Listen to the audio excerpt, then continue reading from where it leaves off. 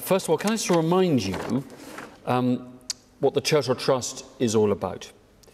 Our ethos was Sir Winston felt, bearing in mind he was a man of empire, he was a man of the northwest frontier of South Africa, he was First World War, he was Second World War, he was Cold War. He felt that if British citizens travelled to other countries, met other people and understood their issues and perspectives, it contributed to world peace. I think we can take that hugely forward today in the global society we all live in. But I think the key thing is it's a two-way relationship, your travels.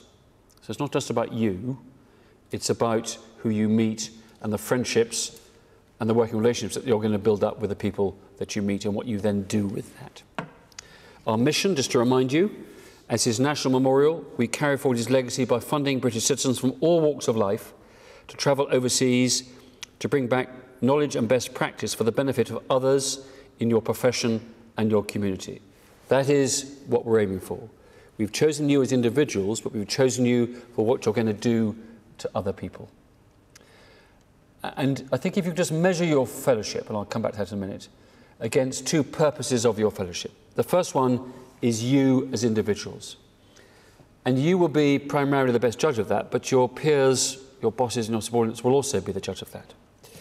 We hope to widen your individual experience, that you will grow in confidence, knowledge and authority and ambition, and to bring benefit to others in the UK through sharing the results of your travel experience.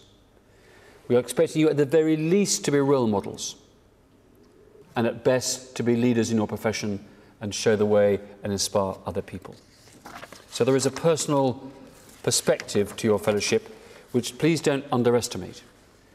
1,182 people applied for fellowship, and only 137 people were awarded one. So it's a 9.5 to 1 success rate, or 1 in 9.5.